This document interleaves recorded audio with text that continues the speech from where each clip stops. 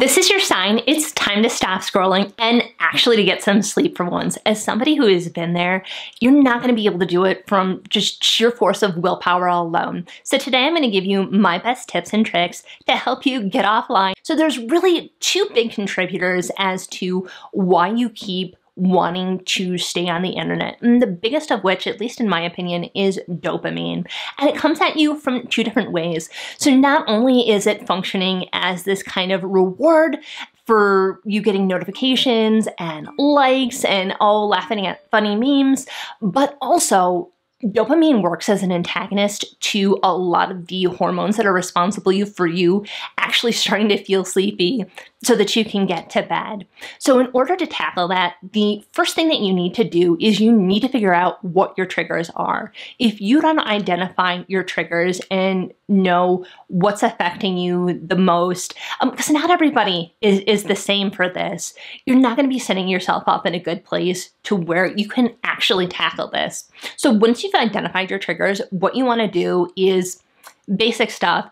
Take off notifications, unsubscribe from what you can. Basically, you just want to make it so that you're not getting bombarded with things that are getting you stuck in the cycle. The harder for it you make it for yourself so that you're getting stuck in this cycle, the easier it's going to be to come out on the other side of it. So once you've turned off the notifications, basically you want to create basically a pattern interrupt for yourself to basically kind of get yourself out of essentially the stupor that you're in so that you can start thinking rationally. So one really good way to tackle that is to put your modem on a light timer. So decide ahead of time that, let's say 8 p.m. is internet bedtime. You're gonna have the light timer, turn your modem off at 8 p.m. And yeah, you can totally just go and plug your modem into the wall, but at least for me, I'd have to move a big, heavy shelf thing out of the way. I'd have to mess with some other cords. So it's inconvenient enough to where I can start thinking rationally and I can not be caught up in this vicious cycle. To go along with that, another thing that I think is really helpful, because at least for me, if my internet goes off, the first thing that I do is that I would turn off Wi-Fi and just browse with cellular data. So I don't have an unlimited data plan for my phone. And there's other things that I need to be able to do with the internet outside of the house. So I need to do my GPS. I need to send people texts or be able to FaceTime while I'm in a store. I need to be able to have the internet while I'm actually out and about. So if I use it up just browsing because I turned my modem off, I'm not going to be able to do those things. And I found that's really helpful to modulate my usage as well. Another thing you can do to just kind of make it inconvenient for yourself to get into whatever your triggers are to delete those apps from your phone and to not save those passwords. So let's say, for example, Instagram is problematic for me. So in order to be able to get into Instagram, I'd have to re-download the app. I'd have to reset the password in order to be able to get into that app. And what I do if that was problematic for you is I would have the email that it's associated with, not your primary email. So for my primary email, I'm logged in on all of my devices. It's pretty easy to get back in. But for my work email, what I'd have to do is I'd have to log onto my work computer, log into the work VPN, get into my email, reset the password, and by that time, that's enough steps to where it's not worth the effort. I'm just gonna read a book instead. Another thing I've had really good luck with in the past is to use a browser extension that you can blacklist either certain websites or the internet overall. I think the one that I've used previously, I think it's called SiteBlock. And yes, you can override it and get back into it. But for the one that I was using, you had to type 85 random characters in order to get back in. And it was capitals and special characters and numbers.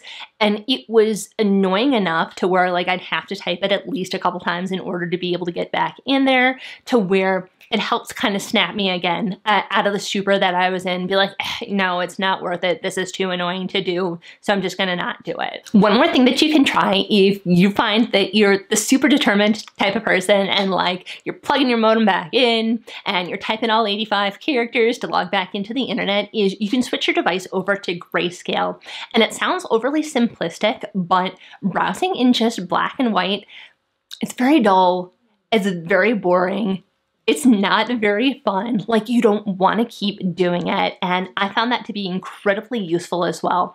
Now, the one thing that I would caution you against that is if you're going to do that, don't go browse a whole bunch in grayscale and then switch it over to color, because the color is like hyper stimulating. I don't know why it's so stimulating, but it makes you want to keep being on it even more than you wanted to before. So definitely be careful of that if you try that tip out.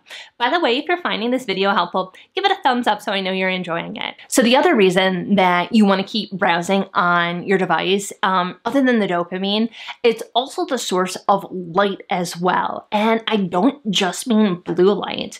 I definitely have blue light blocking glasses, but I've noticed a difference between being on my device with my blue light blocking glasses and modulating my light usage. By changing my light usage, I have gotten from 20 to 30 minutes to fall asleep to like 5 minutes to get to sleep. So it's definitely worth looking into as well. At the end of the day, basically what it comes down to is just having a source of illumination really close to your face. And although we're blocking the blue light, there's just other light in that device that's making you want to stay awake. So basically what I found is that the light makes me stay up. So I'm on my device because I'm not sleeping.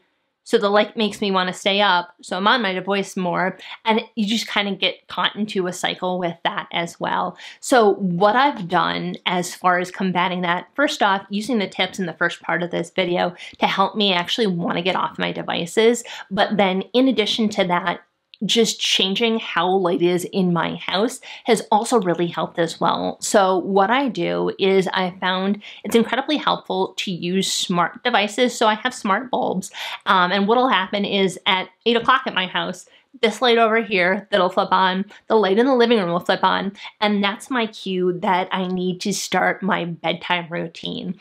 And I found because I'm doing my bedtime routine, I'm like taking a shower and I'm doing my skincare routine and flossing my teeth and all that, I don't have the opportunity to be mindlessly scrolling on my device. Whereas previously, maybe if I wasn't modulating my usage as much, maybe I would be like, oh, shoot, like I'm not gonna floss tonight, which is icky.